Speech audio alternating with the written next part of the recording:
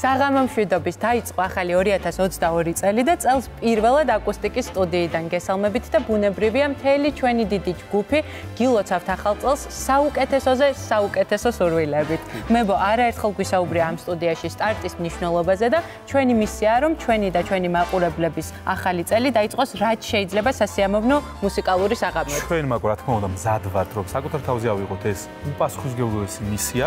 მთელი წლის განმავლობაში უზრუნველყოთ კარგი მუსიკა ჩვენი მაყურებლისთვის და არა მხოლოდ ჩვენი მაყურებლისთვის, მთელი საქართველოსთვის და მე მჯერა რომ ჩვენ მუსიკასთან ერთად მთელ საქართველოს ექნება სიმშვიდე და ჯანმრთელობა და რაც თავარია ჰარმონია მთელი წლის განმავლობაში.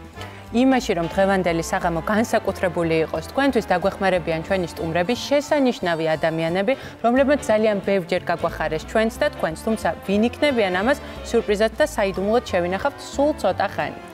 გარდა ამ არაჩვეულებრივი სტუმრებისა, ბუნებრივია რომ ეთერში მოვლენ ფანტასტიკური მუსიკოსები, რომლებიც შექმნიან საახალწლო განწყობას, რომელიც დარწმუნებულები ვართ, რომ არა მხოლოდ დღევანდელ საღამოს, არამედ მთელი მომდევნო კვირების განმავლობაში გაგხვდებათ. ასე რომ მოდი აღარ გადავდოთ, მებო და დავიწყოთ ჩვენი საოცარი მუსიკალური საღამო. როგორც უკვე გითხარით, სულ მალე სტუდიაში შესანიშნავი სტუმრები შემოგვერთდებიან, არაჩვეულებრივი სპორტსმენები, ჩემი აზრით, ნამდვილი სუპერგმირები, ნინა თიბილაშვილი და ლაშა ტალახაძე. ასე რომ ფანტასტიკური სტარტი გვექნება წელს, მე ბორას ითვლი. ნამდვილად ასეა, მაკო, თუმცა სანამ სუპერგმირები შემოგვერთდებიან სტუდიაში, უნდა მოვისმინოთ ერთი ძალიან ლამაზი სიმღერა, რომელსაც თეთრი იასამანი ქვია, ეს არის გორდეზიანის სიმღერა და დღევანდელ საახალწლო ეთერში მას შეასრულებს ნოდარიკო ხუციშვილი ძალიან მაგარ მუსიკოსებთან, ლევან, ჯაფარიძესთან და სანდრო ნიკოლაძესთან ერთად.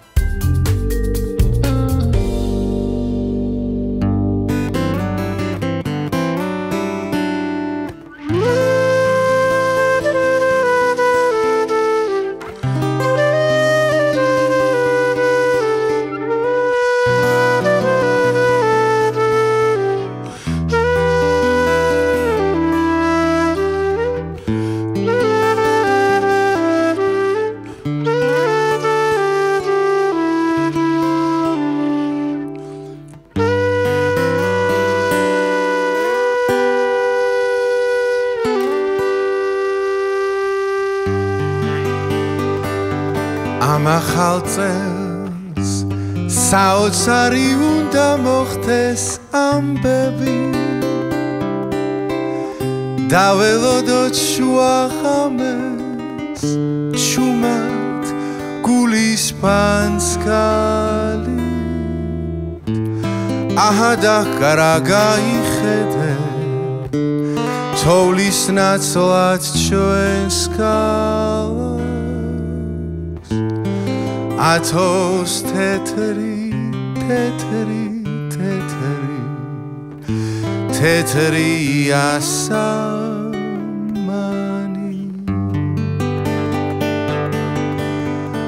ამ ახალ წელს ყველაფერი დაიწყება თავიდან დაოცი წლის წინანდელი გაცოცხლდება ამბავი თელს წელიწად საოცარი გაზაფხული იქნება იყვავილებს თეთრი თეთრი თეთრი იასამანი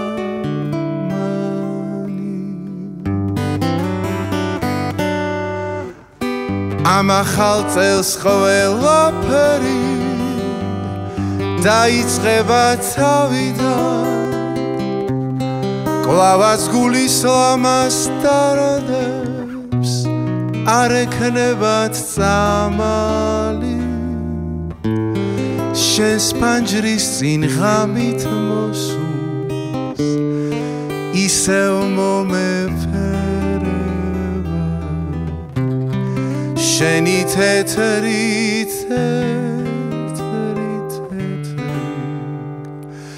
თეთრი იასამანი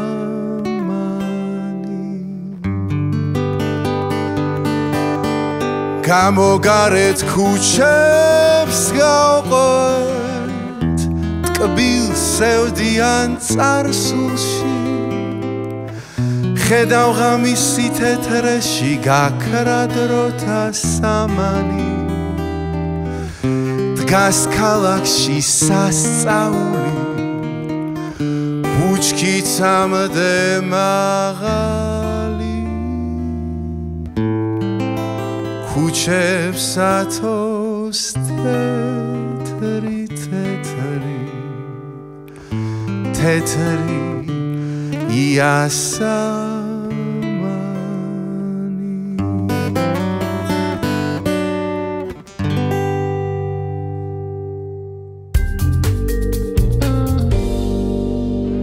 გრძელდება ჩვენი სადღესასწაულო გადაცემა და შემოგვიერთდნენ შესანიშნავი სტუმრები, უბრალოდ სანამ მათ დავუსვამ შეკითხვებს, მე შენ მინდა კითხო ხო არ ღელავი, იმიტომ რომ ვიცი რომ სუპერგმირებზე გიждები მარველის მაგალითად და ნამდვილ სუპერგმირებთან ჩაწერილი გაქვს თუ არა ინტერვიუ, ეგ არ ვიცი ნამდვილად. აბა როგორ ხარ? ძალიან ღელავ. მე ვიცი რომ შენ ქონია მსგავსი ამბავი. მე პირველად სწორად აღნიშნე, იმიტომ რომ ეს ადამიანები, სპორტსმენები სუპერგმირები არიან, იმიტომ რომ თითოეულ ადამიანს ისეთ სიხარული მოაქვს და ისეთ მნიშვნელოვან მომენტებში და ხანდახან რთულ მომენტებში იმდენ ძალას და ენერგიას აძლევენ, რომ სხვა რა უნდა გიწოდოთ. მადლობა პირველ რიგში რომ გვესტუმრეთ. სულ დაგვავიწდა, მგონი ყველა იცნობს რომ ვინ არის. ხო, წარდგენა არ ჭირდებათ ნამდვილად, მაგრამ ნინა თიბილაშვილი და ლაშა ტალახაძე ოლიმპიური პრიზიორები, ადამიანები, ვინც ყველას გვახარებენ საქართველოში და დარწმუნებული არა მხოლოდ საქართველოში, იმიტომ რომ სპორტი უნივერსალური სახეობაა და სხვა ქვეყანაშიც ყავთ გულშემატკივრები დარწმუნებული. მოგესალმებით. მადლობა პირველი არის ხო? წელს უკეთესი სტუმრებით უბრალოდ ვერ დავიწყებდით, იმიტომ რომ თქვენი წარმატება ყოველთვის ძალიან გვახარებს ხოლმე და მე მგონი ყოველთვის ნატრობს წარმატებული მეკვლე ყავდეს და ესე გამოდის რომ თქვენ ხართ ჩვენი, ასე რომ სულ ოქრო ვერცხლი, არაფერი არ მოგვაკლდება მოკლედ, ყველაფერი ჩვენი იქნება წელს. გამარჯვებული წელი გვექნება ჩვენს. როგორ შეხვდით ახალ წელს?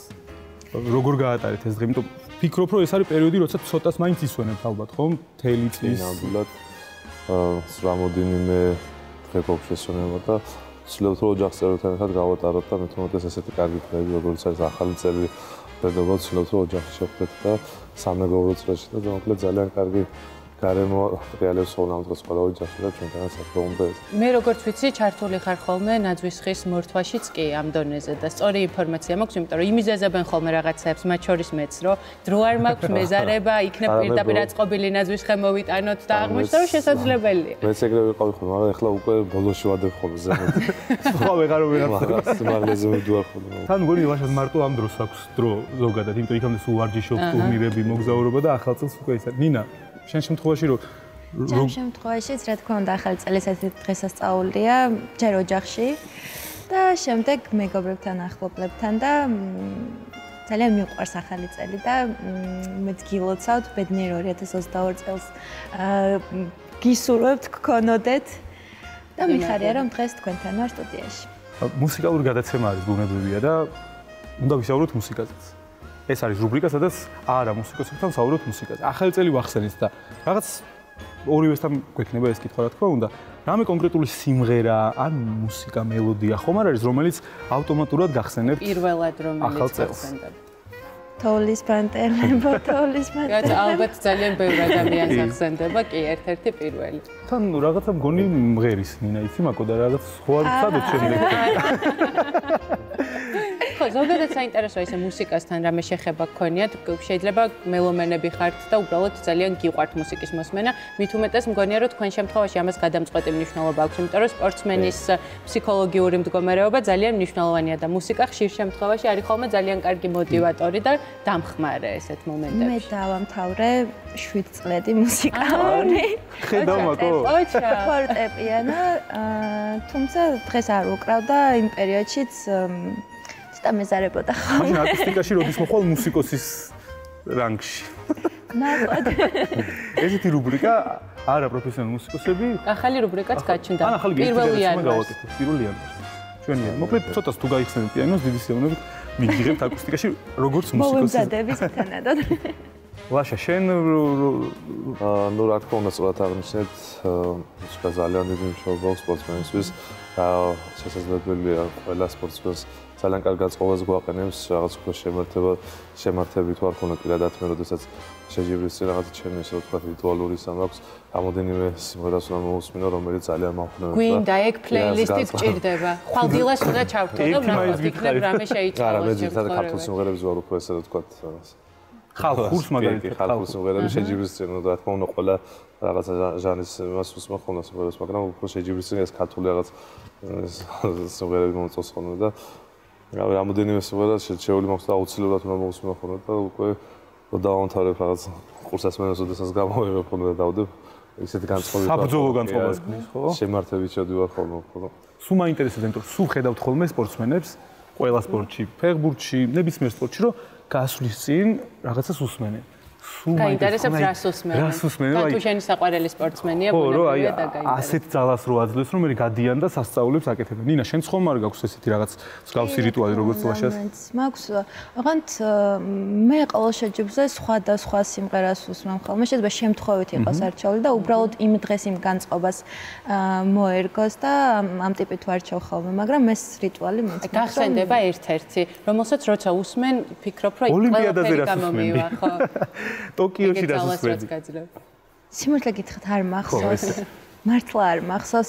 საერთოდ ის დღე ის განცდები და ემოციები დღემდე მომყვება, მაგრამ ის დღე სრულად არ მახსოვს და აი დღემდე ვიხსენებ რაღაც მონაკვეთებს, იმდენად ემოციური და იმდენად მაგარი შეგრძნება იყო, რომ ხო, აი ნაწილ-ნაწილ ვაგროვებ და ისე ვაწყობ გონებაში რაღაცებს, იმიტომ რომ იმ დღეს საერთოდ გასული ვიყავი. და მე მაგ დროს, როდესაც გადიხართ, ოლიმპიადა ავიღოთ ყველაზე დიდი შეჯიბრი სამყაროში, რაც არსებობს, რომელსაც უყურებს რამდენი მილიონობით, რამდენიმე ასეული, არ ვიცი, მთელი სამყარო. მაგ დროს მაგაზე ფიქრობთ, თუ მაგაზე ფიქრი ხელს შეგიშლით, რომ აი ახლა მიყურებს 100 მილიონი ადამიანი. ალბათ მაგაზე არ ფიქრობთ. ალბათ არა. არ ვიცი, რომ ჩემ წარმოდგენაში ჩემ თავზე ვიტყვი, სპორტსმენისთვის, ვიცი, ჩემი განმსახედიდან სპორტსმენის გულშემატკივარი ძალიან ბევრ რამეს ნიშნავს და პირადად მე თუ რამეს ვაკეთებ, ვიცი, რომ არ მინდა ჩემ გულშემატკივრებს ესე ვთქვათ, ჩემი იმედი გაუცროო და ამის შეცდომა დაუშვა და ძალიან მავნებს ხოლმე და პირიქით უფრო მეტ მობილიზებას ვაკეთებ საკუთარ თავთან და ასე რომ დავით ვფიქრობ ხოლმე იმაზე, რომ ამის შეცდომა დაუშვა, რომ ამდენი გულშემატკივარი ამ ხნის მანძილზე რაც შევიძინე არ მინდა რომ რომელიმე თქვას რომ ან დაბერდა ან აღარ შევიდა რაღაცა და ნუ ზოგადად ცოტა ხელი შემშლელი არის ფსიქოლოგიურად მაგრამ თუ სწორად წარმართავ და უფრო მეტ მობილიზებას გააკეთე ამით ჩვენ თავში კარგი იქნება ხო ჩვენ ერთად ვუყურებთ ხოლმე ძირითადად მეგობრები ოლიმპიადას და მართლა ეგ არის ხოლმე რომ ძალიან და სულ ფიქრობ ნეტარ ამ ენერგიას თუ უგზავნით ხოლმე სპორტსმენებს ალბათ რაღაცას გზნობთ კი რა თქმა უნდა გულშემატკივარი ჩვენთვის ძალიან დიდი ძალა და мотиваცია და ხო რა თქმა უნდა ყველა ადამიანი ფიქრობს მნიშვნელოვან მომენტში რომ მის უკან ძალიან ბევრი ადამიანია რომელსაც მისი იმედი აქვს და მთავარი ამ ყველაფერს როგორ შეხედავ ამან არ უნდა გაფიქრებინოს ის რომ სწორედ ამ დიდი პასუხისმგებლობის ფონზე ვაიმე ეხლა რო წავაგო რა ვქნა ეს არ უნდა დაუშვა საკუთარ თავში პირიქით საკუთარ თავს უნდა უთხრა რომ ხო სწორედაც რომ ამდენი ადამიანი გულშემატკივრობს და შენ იმედი აქვს შენ ეს უნდა გააკეთო რა თქმა უნდა და ხო ამ მაგრამ ის ადამიანები თქვენთან არიან მარცხისას და გამარჯვების შემთხვევაში და როდესაც გამარჯვებს სპორტსმენი და პირადად მე ესევა როდესაც გამარჯვდა თითქოს რაღაც ძალიან დიდი სტრესი გეხსნება და ვფიქრობ თუ რა ბედნიერი არის გულშემატკივარი რომელიც ელოდებოდა შენს ასპარეზობას და აი მაგ დროს უნდა ნახოთ რა დღეში ვართ ხოლმე ეკრანებთან ადამიანები და ყველაზე რთულ მომენტებშიც მართლა ადამიანს როგორი პრობლემაც არ უნდა გქონდეს იმ მომენტში გავიწყებს ყველაფერს როცა სპორტსმენი რომელსაც გულშემატკივრობ მთელი გულით გამარჯვებას აღწევს და მართლა პირადი გამარჯვებასავით გიხარია ეს ყველაფერი და ან ეროვნული როდესაც ქართული ხარ და ქართულ გულშემატკივრობ ორმაგად ყველა ვარიანტში ორმაგად გრძნობ ამ ყველაფერს ხანდახან გულშემატკივრობ ვიღაც სპორტსმენებს მაგრამ მაინც სხვა არის როდესაც ბრაზილიელს გულშემატკივრობ და როდესაც შენიანს რაღაც შენიანად აღიქვავ ქართული ჰიმნი რო ჟღერდება. და ხედავ დროშას და ნუ რა თქმა უნდა რომ ყველასთვის მე არ წარმომიდგენია და ვერ წარმომიდგენია ადამიანი რომელიც შეიძლება ამ კადრებს უყურებდეს ემოციების გარეშე. მაგრამ როგორი დიდი ბედნიერებაც არ უნდა მოქონდეს გამარჯვებას, ჩემთვის მაინც წარმოუდგენელია, აი რეალურად ის ამბავი, რასაც თქვენ გადიხართ მომზადებიდან დაწყებული, შემდეგ უკვე თვითონ ასპარეზობისას ის ღელვა, რომელსაც უძლებთ და მე ესე მხნეთ გახართ ხოლმე კამერების წინაშე. რა არის ის, რაც ყველაზე მეტად გეხმარებათ განტვირთვაში? ნინა, როგორც ვიცი, კარგად ხატავ. და ეს მგონია, რომ თერაპიის ნაწილი უნდა იყოს ერთ-ერთი. მგონია თუ ესეა მართლა? კი, ხელოვნება და სპორტი. ვთვლი რომ ცხოვრებაში როგორ უმართლებს არა, ყველაფერში ნიჭიერი. ცხოვრებაში ორი ისეთი სფერო მაქვს, რომელიც ყველანაირად მავსებს. ხატვა, რომლის დროსაც შემიძლია თან მუსიკას ვუსმენდე, ჩავფიქრდე რაღაცებზე და ესე მშვიდ დაწყნარად რაღაცნაირად საკუთარ შინაგან სამყაროს უკავშირდები და ეს ყველაფერი გადმოგაქვს შენს ნამუშევარში. და სპორტი ძალიან ბევრჯერ ვყოფილ ვარ ძალიან გაბრაზებული და როდესაც მივსულ ვარ საფარიკავად და მიფარიკავია, იქიდან სულიად დაცრილი გამოსულ ვარ. ეს ორი სფერო ცხოვრებაში ძალიან მეხმარება, რომ რაღაც პიროვნული თვისებები შემძინა ამ ყველაფერმა და ხო, ძალიან მახარებს ის, რომ ამის საშუალება მაქვს ცხოვრებაში. სპორტის ხელოვნება, მე ასე ვუყურებ. კი, რა თქმა უნდა, მეც ასე ვუყურებ. ანუ ვიღაცები შეიძლება ესე არ არის, მაგრამ აი წარმატებას მისაღწევენ სპორტსმენები, მე მგონია, რომ ხელოვნება მათი შედეგები და ის როგორც რასაც აღწევენ. და ჩემს თვითონ მუდმივად მეუბნებოდა და დღემდე იმ ფრაზას მეუბნება, რომ როდესაც ფარიკავობაში არ არის მთავარი ძალა, მთავარი რაც უფრო მსუბუქად იქნები და მსუბუქად იასპარეზებ, ხო, მით უფრო მოგემატება სისწრაფეც, ფარიკავობაში ეს უფრო მნიშვნელოვანია და ჩემს თვითონ მუდმივად მეუბნება, რომ წარმოიდგინე, რომ მიარაღის მაგივრად გიჭირავს ხელში ფუნჯი და ხატავ. ამიტომაც არის, რომ განსაკუთრებულ მადლობას ვუხდი ყოველთვის ყველას. მწვრთნელებს, ექიმებს, მძღოლებს, ყველა ადამიანს, ვინც ჩართულია გამარჯვებაში, კარგად გავეცანი შენ ინტერვიუებს და ესეც ბევრს ამბობს შენზე როგორც ადამიანზე, უნდა მეთქვა აუცილებლად. ანუ ძალიან ბევრი ეროვნების სპორტსმენთან გაქვთ ურთიერთობა, ბუნებრივია. თუ ხდება ხოლმე დაუშვათ ან თუ მეგობრდებით საერთოდ ამის დრო თუ არის შეჯიბრებებზე ან შეჯიბრების მერე და თუ არის ესეთი შემთხვევები, რომ აი მუსიკას ასმენინებთ, ან ინტერესდებიან ქართული მუსიკით, ან ქართული კულტურით. მით უმეტეს აღმოჩნდა, რომ ლაშა ძირითადად ქართულ სიმღერებს. ხო, ის საერთოდ ამის მიყავით, ამის არა უბრალოდ სოფლის ჩემპიონატი, რომელიც გაიმართა დეკემბრის თვეში, რომელიღაც ქვეყნის წარმომადგენელი იყო, ზუსტად ვერ მივაქცია ყურადღება რაღაც ჩვენი სპორტსმენი გამოდიოდა თუ რაღაც და ჩვენ სიმღერას უსმენდა რაღაც ეს ხალხურ სიმღერას უსმენდა, რომელიღაც ქვეყნის წარმომადგენელი არ მახსოვს ძალიან გამიხარდა. საიდან აღმოაჩინა? და ის და შეხედე მეთქი, კარგი ბიჭი ხარ დაუზახე რაღაც ალბათ იმანაც რაღაც დაიჭირა. მე მგონი იფიქრა რომ ლაშა ტალახაძე უსმენს ამ არა მე ყოველთვის გადავლაუსმო. შეიძლება იმედი ქონდა რომ ოქროს მედლით გადავლაუსმო ხოლმე ალბათ სადაც ყადა მოეწევა ეს სიმღერები და ნინა, შენ შემთხვევაშიც ქონია მსგავს შემთხვევა, რომ ვიღაც დაინტერესებულა დაუშვათ საქართველოს კულტურით და თუ გისაუბრიათ ან რაღაც ახალი აღმოუჩენია.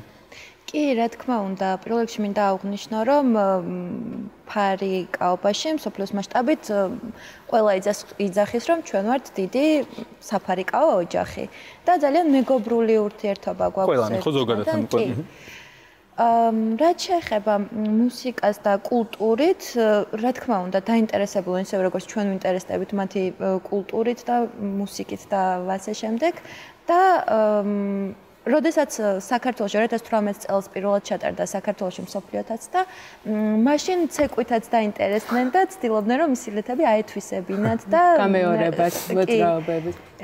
კი, ბოლოს გქონდა შემაჯამებელი წვეულებასავით და იქაც გამოვიდნენ მოცეკვავეები და აღრთვანებულები უყურებდნენ და ძალიან უნდათ რომ ისწავლონ ეს ყველაფერი და ძალიან კარგად გაიგონ ქართული კულტურა. ყველას შოქში აგდებს. და საჭმელზე გიშდებიან კიდე და.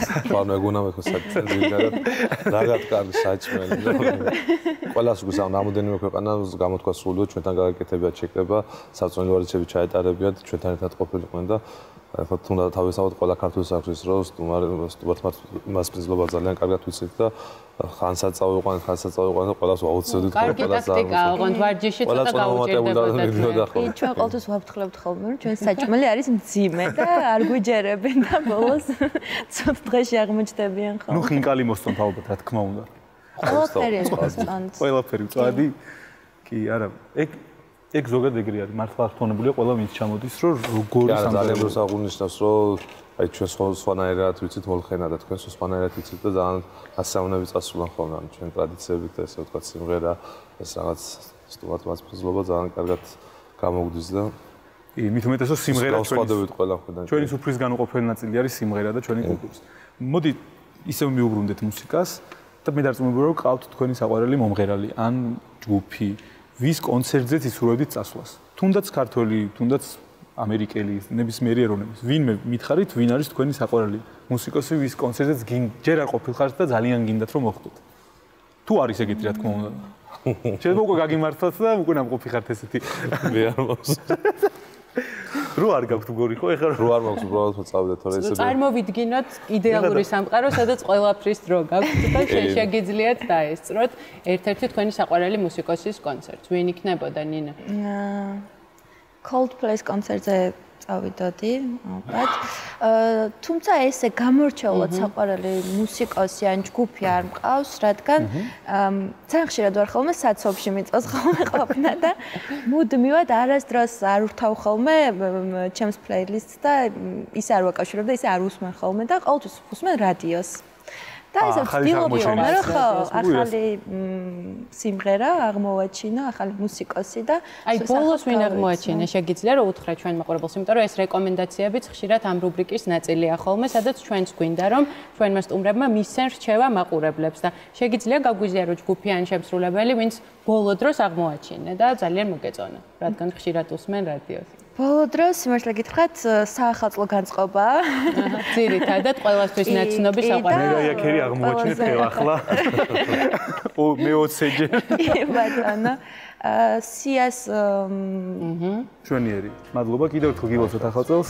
წარმატებულ 2022 წელს გისურვებთ და ძალიან ბევრი ოქროს მედალი, ბევრი წარმატება, ბევრი გამარჯვება და რაც თავარია მუდმივად ჩვენ გაგეხარებინეთ იმ წარმატებებით, რომელიც ჩვენ როგორც ერთგული გულშემატკივრები ვეცდებით, რომ სულ სამოტივაციო პლეილისტები მოგაწოდოთ და შევავსოთ, ასე რომ ჩვენზეა დამოკიდებული ვეცდებით გავაკეთოთ. ძალიან დიდი მადლობა კიდევ ერთხელ. მაკო, შენ თქვი რომ უნდა გავანებივროთ ჩვენი სპორტსმენები კარგი ახალი სიმღერები.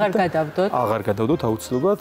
ერთ-ერთი ესეთი ძალიან კარგი ახალი ვერსია ყველასთვის ძალიან საყვარელი სიმღერის მამუკა ჩარკვიანის ირინოვაზია საუბარი დღეს აკუსტიკის საახალწლო ეთერში შეასრულეს გიორგი გიგაშვილმა და ჯანგომ. აქვე მადლობა უნდა გადავუხადოთ აუცილებლად ვასო აბაშიძის სახელობის ახალ თეატრს, სადაც გადაღებულია ვიდეო სიმღერას. მოусმინოთ.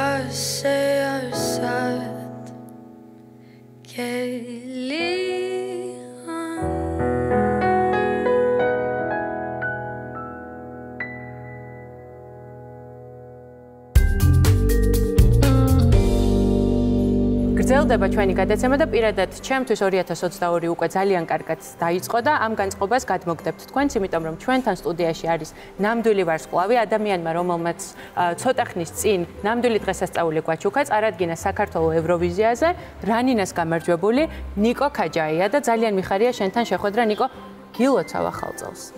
დიდი მადლობა თქვენს გილოცავთ ახალ წელს. იმედია ახლა თქვენ სახჭიზი ხართ და ერთობით დაწუნებული ვარ, რომ უმრავლესობა ეგრეა. გაერთობიან ცოტა ხანში, იმიტომ რომ შენ შესრულებას მოვისმენთ და სიმღერა ყველა მზეპირად ვიცით უკვე, იმიტომ რომ ვინც ერთხელ მოისმენს, არავის არ ავიწყდება. მითხარი გთხოვ, როგორ ხვდები ხოლმე ახალ წელს? იმედი მაქვს, რომ ძალიან გიყვარს ეს დღესასწაული. კი, მიყვარს ძალიან ახალი წელი. სანამ ახალი წელი დადგება, მე ზოგჯერ ორი ის მაქვს გეგმა, ერთი ბაკურიანში, მეორე კი თბილისში. მე მეგონა პარიზში ტყოდი, იცი? არა? პარიზში იყავი ცოტა ხნის წინ. ძმა ახალი წელი მაშინ არ იყო. ხო, ცოტა ხნის წინ იყავი პარიზში და ამაზე უნდა გკითხო აუცილებლად, მოგეწონა თუ არა. მე შენზე გაცილებით დიდი ვიყავი პირველად იქ რომ მოვხდი და დავბრუნდი საოცარი შთაბეჭდილებით და შენც იგივე აზრზე ხარ? კი, იქ ძალიან ლამაზია. რა მოგეწონა ყველაზე მეტად? ის მომეწონა, რომ ძალიან ლამაზი ადგილები ქონა, თორემ ისე ხალხი ცოტა ზოგჯერ აჭარბებდა. მართლა? ახალი მეგობრები შეიძინე მაინც როგორც ვიცი, ხო? კი. ალბათ კონკურსზე ვინც იყო ბავშვები. კი. დღესაც შენ ძალიან ახლო და ძალიან კარგ მეგობრებთან ერთად უმღერებ ჩვენ მაყურებელს. ეს სიმღერა ვთქვი რომ ყველამ ვიცით, მაგრამ იქნება სრულიად განსხვავებული ვერსია, იმიტომ რომ წახვედით ჯაზის მიმართულებით. გითხარი აბა ეს რამდენად საინტერესო იყო შენთვის? ძალიან საინტერესო. მათთან მუშაობა მოგეწონა. ხო, იმიტომ ჩვენი ევროვიზიის სიმღერა ჯაზად რო გადავაქციეთ, ეს ძალიან მომეწონა ეს აზრი. ეს ხო ჯადოქრობაა ერთგვარი და ახალ წელს თან ჯადოქრობა ყველა სჭირდება და მოსწონს. მე თანხმები მაგაში. ამ სიმღერას ჩვენ მოვისმენთ აუცილებლად და მანამდე მინდა გითხო, შენ თუ გაქვს საყვარელი სიმღერები, რომელსაც ახალ წელს უსმენ ხოლმე და რომელიც გახსენებს სულ ამ დღესასწაულს? კი. Jingle bell, jingle bell, jingle bell rock. Jingle bells ring again. ჩვენ მაყურებელს უყვარს იგივე სიმღერა. ფილმებიც ხო არა, ესე თქვი ერთ-ერთ ინტერვიუში 12-ზე შეხვდები ახალ წელს და მე უყურებ ტელევიზორსა და რას უყურებ ხოლმე? მარტო სახლში? თუ ვერ გამოვიწერე? კი, მარტო სახლში. კარგი ბატონო. მიულოცავ მაყურებელს ახალ წელს, რას უსურვებ? მოდი გვისურვე მე და ჩვენ მაყურებელს 2022-ში რა უნდა გქონდეს აუცილებლად და მე ხელს აღარ შეგიშლი, იმიტომ რომ ვიცი რომ კონცერტები გელის წინ და ჯერ ჩვენ მაყურებელსაც უნდა უმღერო. მე ეხლა მინდა ყველამ თქვენ მათგანს უსურვო. ჯანმრთელობა, ბედნიერება ამ წელს. და ყველა სხვა წელსაც. ძალიან დიდი მადლობა. შენ სიმღერასთან ერთად ეს გაგვიადვილდება გაცილებით რომ კარგად ვიყოთ. ასე რომ მე მადლობას გიხდი, გილოცავ კიდევ ერთხელ, ძალიან დიდ წარმატებას გისურვებ და მოვუსმინოთ ნიკო ქაჯაიას და არაჩვეულებრივ მუსიკოსებს სიმღერით დავაგროვოთ ღიმილები.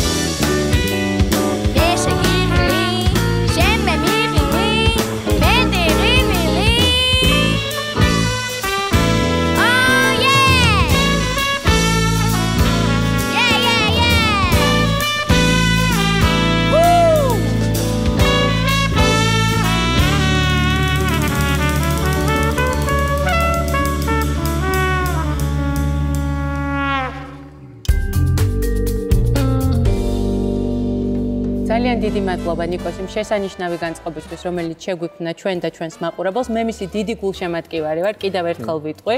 და მხოლოდ ამის შემდეგ გადავალ ჩვენი საახალწლო საღამოს შემდეგ მონაწილეს. თან როგორ მონატრებულ მონაწილეზე საუბარი გვაქვს სალიოზე, სალომე კორკოტაშვილზე, რომელიც ხანგრძლივი პაუზის შემდეგ ვიბრუნდება აკუსტიკაში და ძალიან გვიხარია მისი სიმღერის კიდევ ერთხელ მოსმენა ჩვენს ეთერში. კი, მაყურებელს ყოველთვის ახარებს სალიოსთან შეხვედრა, მაყურებელს და მსმენელს. დღეს ის აკუსტიკის მაყურებლისთვის შეასრულებს ვაჟა აზარაშვილის სიმღერას დღეები მიდიან მორის ფოცხიშვილის ლექსზე.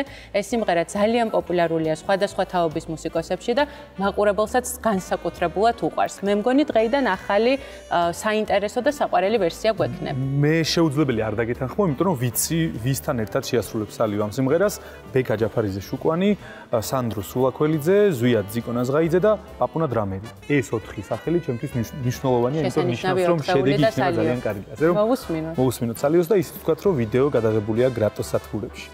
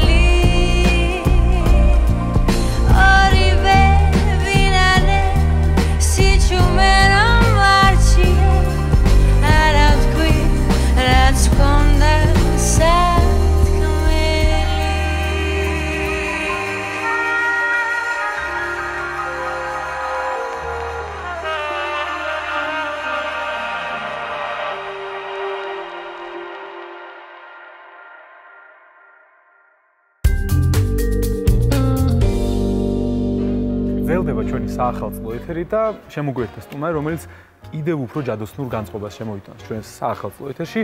ანა უზნაძე, ანა, გამარჯობა. გილოცავ ახალ წელს პირველ რიგში.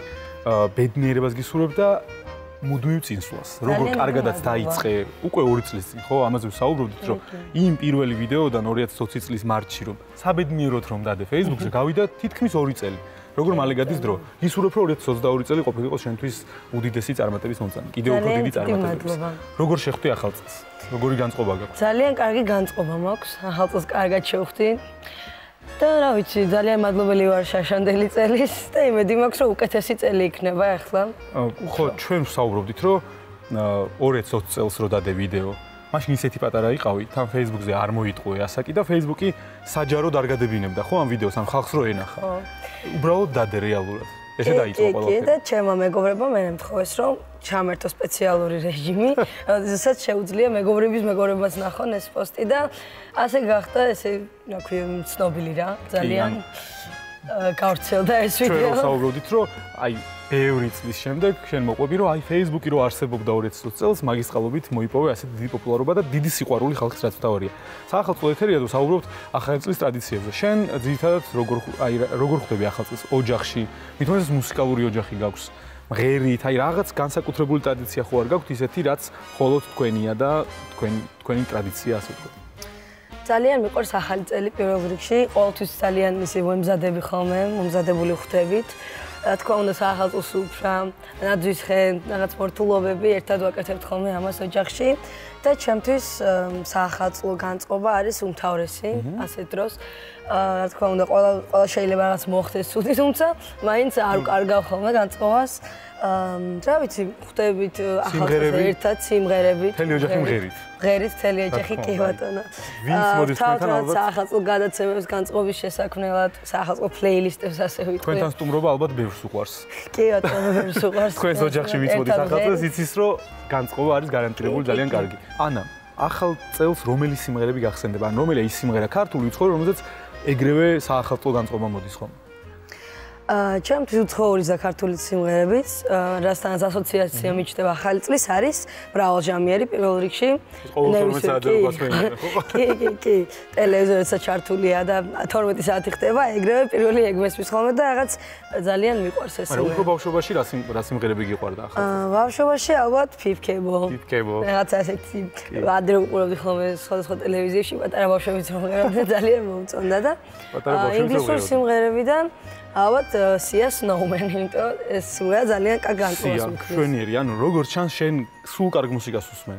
ქართულსაც კარგ მუსიკას უსმენ და უცხოურსაც, იმიტომ სია ახსენე და ძალიან კარგი მომღერალია. მე ძალიან მომწონს. ხო და ამაზე მინდოდა სულ მეკითხა წინა სტუმრობისას საგურამოში რო იყავი ჩვენთან. არ მომიწია შენთან საუბარი და მინდოდა მეკითხა რომ თანამედროვე მუსიკოსებიდან ვის უსმენ? უცხოელ მუსიკოსებს მაგალითად სია ახსენი კიდევ ვინ არის? აი უბრალოდ შენი გემონება რო გაგვიზიარო და ჩვენს მაყურებელსაც. კი ბატონო. თანამედროვეებიდან ალბათ ძალიან უაფასე ბილი არის პირველში, მის მას ფენია სოკონეო. როგორ გამიხარდა იცი ბილი არისზე გიждები და სულ მინდა რომ უსმენდეს ხალხი ბილი არის. თუმცა მე უფრო ძველ მუსიკოსებს უსმენ ინგლისურადაც.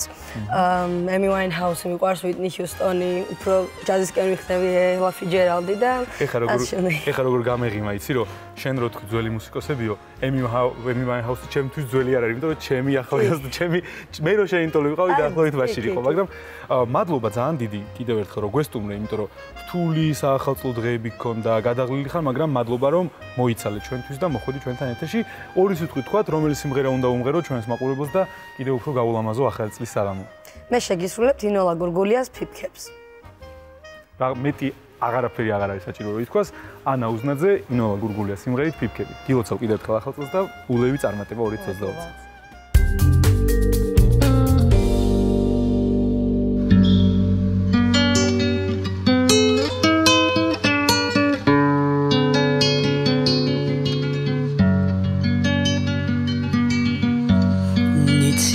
Isfera varskolave Shurit rom gvitilia Utseba movena darebi Iktseviana pibgeva Tabiyan da tabiyan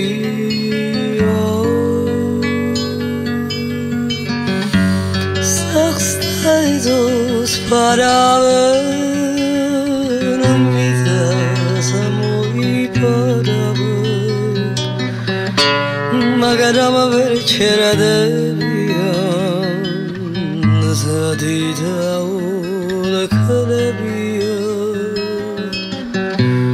Arsklavi khadabiyan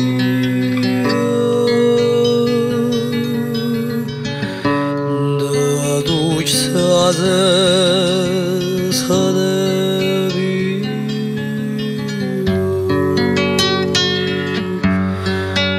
Saxta ezos paraven Mitzaz amoy paraven Magaram ver kerade biyan Nazadi davud karabiyan Varskula bi khadabiyan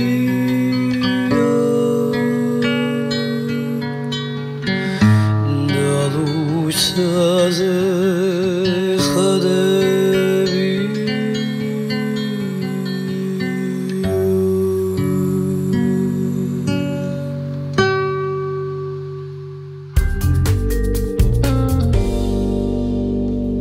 ყველაზე ტრადიციულ დღესასწაულზე, ყველაზე ტრადიციული რუბრიკის დროც მოვიდა. ნოდარიკო ხუციშვილმა ძალიან ბევრი იმოგზაურა გასულ წელს და წელსაც იგივე საპირებს, როგორც ჩანს. და თან ამ მოგზაურობაში მაკო გვაცნობდა იმ ოჯახებსა და ადამიანებს, რომლებიც ძალიან კარგად მღერიან, თუმცა მათ მაყურებელი დიდი სცენიდან არ იცნობს და აკუსტიკის ეს რუბრიკა იდეალური შესაძლებლობაა, რომ აღმოვაჩინოთ ძალიან საინტერესო ადამიანები.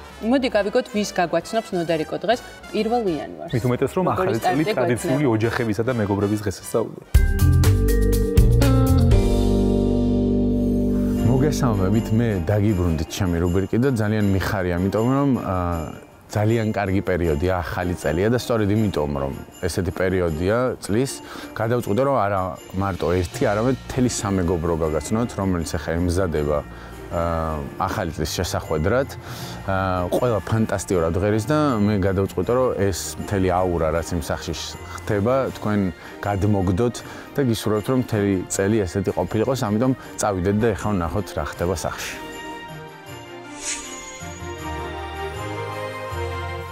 და ამოვედით სახლში, რომელშიც მეც მომსწრევა რომ აი თუ რამე კონცერტი ჩატარებულა ბევრი აქ არა ბატონ დავით ლოაძესთან არის ახალი წელი. დიახ ბატონო. როგორც არის მოსამზადებელი ამბავი, ველოდები ბევრ კიდე ბევრ მეგობარს, მაგრამ ჩვენი მეგობრებიც რამდენი რა იცი შენე გამბავი რაც იქნება ცოტა წუთი ამოვლე. მაგრამ ეხა შეგვიძლია რომ ვინც აქ არის უკვე მოსამზადებელი ჯგუფი ასე ჩვენი ჯგუფი ხო? სტაფი ვინც აქ არის მივიდეთ და ყველა გავიცნობთ. სიამოვნებით. რო ჩამოვუყვეთ იქიდან მინდა ვინ არიან აბა გითხარი. თაკო, გიორგი, თეკლე, ქალბატონი, ელენე, ნოდარიკო. მეც აქ ვარ ხო?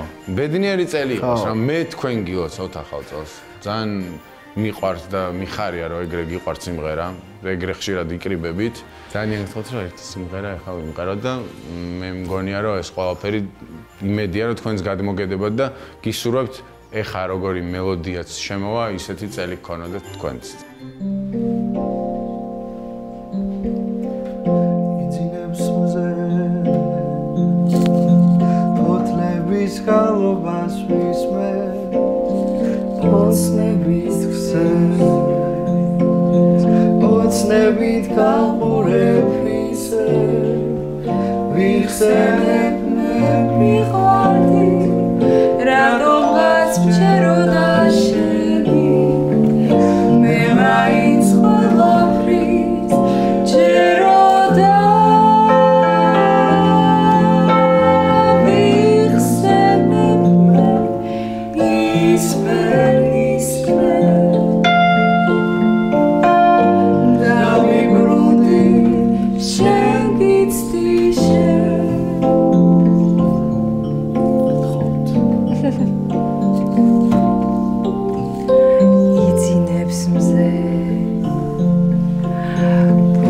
ოცნების გალობას ვისმე ოცნების გზე ოცნებით გავყურებ ისე ვიხსენებ მე მიყვარდი რადომღაც მჯეროდა შენი მე მაინც ყველაფრის ჯეროდა ვიხსენებ მე ის ფერნის მე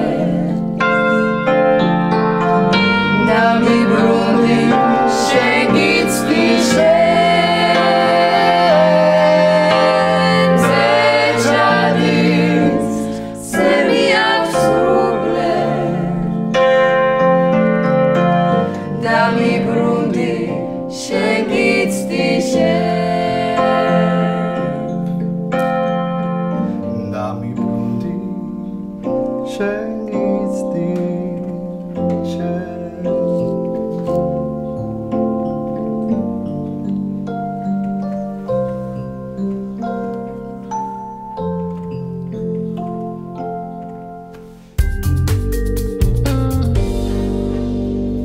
დღევანდელი გადაცემა დასასრულს მივახლოვდა, თუმცა სანამ დაგემშვიდობებით აუცილებლად უნდა მოგილოცოთ კიდევ ერთხელ აკუსტიკის ერთგულ მაყურებელს ვუსურვოთ ჯანმრთელობა, ყველაფერი საუკეთესო ერთგულ მაყურებლებს, მათ ოჯახებს, მეგობრებს, მოკლედ ყველა იმ ადამიანს, ვინც გიყვართ და თქვენთვის ძვირფასია. ბედნიერება და ულების სიხარული, რა თქმა უნდა და მაკო საახალწლო ეთერის ბოლოსთვის ძალიან გემრიელი უკმა შევინახეთ და უნდა მოусმინოთ ნინი, რა თქმა უნდა, ნინი ნუცუბიძე და გიორგი გიგაშვილი. მე დარწმუნებული ვარ, რომ მაყურებელმა წარმოიდგინა რა დიდი სიამოვნება ელოდებათ მათ წინ.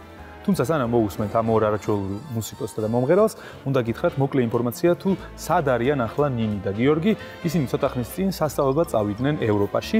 ნინი წავიდა ბერლინში, სადაც სწავლობს ელექტრონული მუსიკის მიმართულებით, ხოლო გიორგი გიგაშვილი დაუბრუნდა თავის საწყისებს და კლასიკური მუსიკის მიმართულებით სწავლობს ჟენევის კონსერვატორიაში. რაც მთავარია, ისინი საახალწლოდ დაბრუნდნენ და მოვიდნენ ჩვენთან და შეასრულებენ ყველასთვის ძალიან საყვარელ დათო ფორჩხიძის სიმღერას თოვლი მოსულა. ამ სიმღერის გარეშე მგონი საქართველოში ახალი წელი არ დგება, რა სიტყვებია. ეგ იცი როგორ სიმღერა? აი, ევროპაში და ამ სოფლიოში ხომ ეროიანი მოყავს შობა-ახალ და ჩვენთან ამ სიმღერას. მე სიმღერა უფრო მიყვარს, უნდა ვთქვა აუცილებლად. და დღეს საოცარ ვერსიას მოვისმენთ, რა თქმა უნდა, მათი შესრულებით. აქვე მადლობა უნდა ვუთხრათ აუცილებლად ბასო აბაშიძის სახელობის ახალ თეატრს, რომელმაც დღეს უმასპინძლა აკუსტიკას და ეს შესანიშნავი ვიდეოც სწორედ იქ არის გადაღებული. ასევე მაკო გადაცემის ბოლოს კიდევ ერთხელ მივულოცოთ ახალი წელი ჩვენს ერთგულ მაყურებელს და მოусმინოთ არაჩვეულებრივ სიმღერას. მომავალ შეხვედრამდე.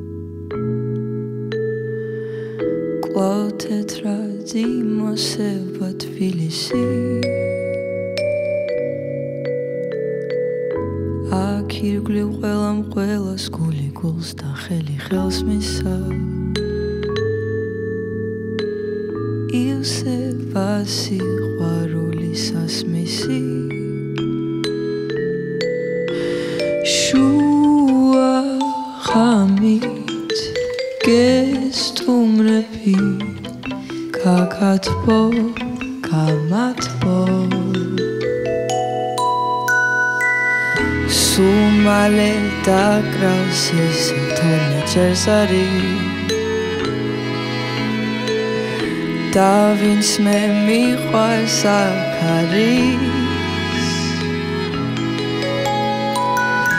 აქ თითქოს ყველა ნელა ითვლის ნაფიჯებს ახალი წელი შემოაბიჯებს შუა ხამით გესტუმრები გაგათბო, გამათბო, მოგხვევ ხელს შენი ცქერით ბრალი გეტყვი რომ გილოცავ ახალ წელს